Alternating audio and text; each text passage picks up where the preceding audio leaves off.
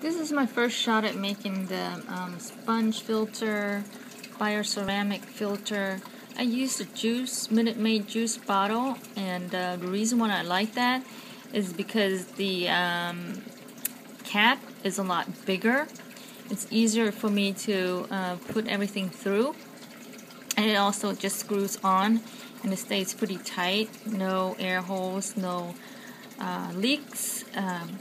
I drilled a hole on the bottom of the cap and thread the airline tubing in using a stopper or a T-line stopper on top of that first pink sponge, and then gravel next, and then the bioceramic rings on the top.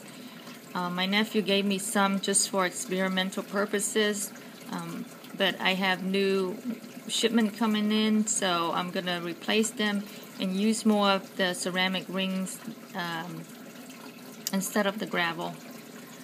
Maybe just a little gravel and more of the bioceramic rings. And then on top of the bioceramic rings, I have a mesh type of sponge, and on top of the pink sponge, I have the yellow sponge, which is a finer texture to filter more of the yucky stuff out. I'm getting a lot of bubbles, and I like that. I think it's a good thing. If anything, it gives the tank a lot of air, it gives the fish a lot of air. You can always change the way it comes out by moving the filter up a little bit more to the water level, and next time you can always make the hole smaller, but I like it bubbly like that actually. And for the air pump, I'm just using the 10 Whisper, which only have the one attachment here, but and it's pretty quiet, so it works out really great for me. What you're hearing, other than the humming sound, is the water filter from my other tank. It's pretty loud, but anyhow, give it a try. I think it's pretty easy.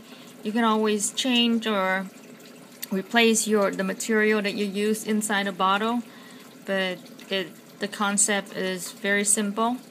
Thanks to the YouTubes that I saw, videos that I saw on YouTube, I kind of was able to create my own. And I also, in the back of the bottle, I have like a suction